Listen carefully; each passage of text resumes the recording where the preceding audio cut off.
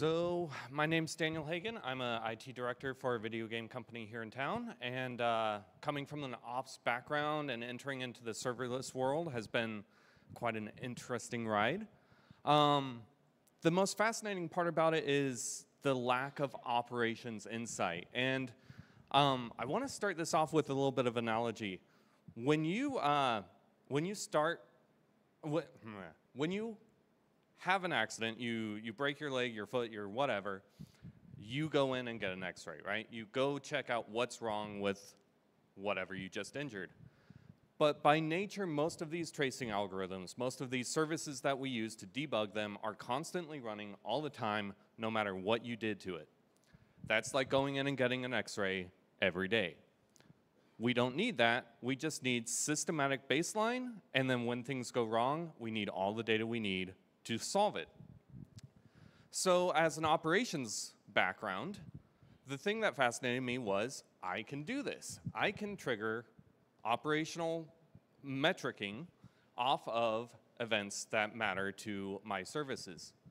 The backbone of this technology was X-Ray. If you have not used Amazon X-Ray, it's very interesting. It allows you to go all the way from the customer's first entrance into your service, being a HTTP load balancer, API endpoint, whatever it is, all the way into your Lambda, all the way back to your database. The great thing about that is you can see which part in your trace is the problem maker and what broke in the first place. Yeah. Waiting. Got ahead of my slides.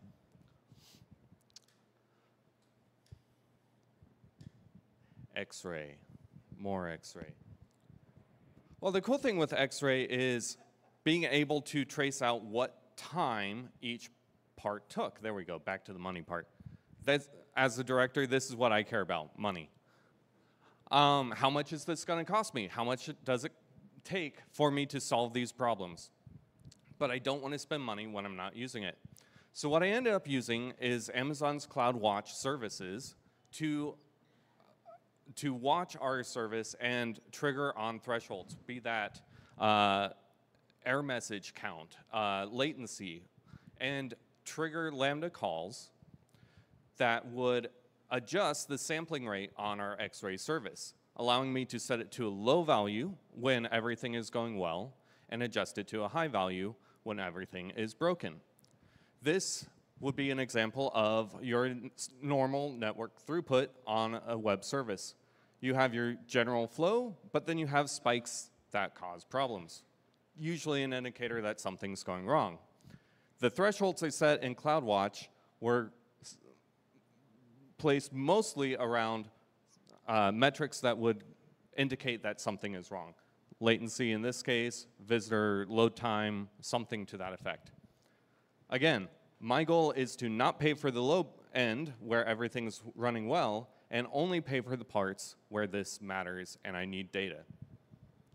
So these CloudWatch events trigger a change in sample size on the Amazon service, X-Ray service, allowing me to get additional tracing to find out more detail about these errors and get that information back to my developers so that we can actually solve the problem. And at the end of the day, this allows me to save money, allowing me to put that into services that actually matter to my company and not for X-rays that I did not need. That is pretty much my talk. Thank you.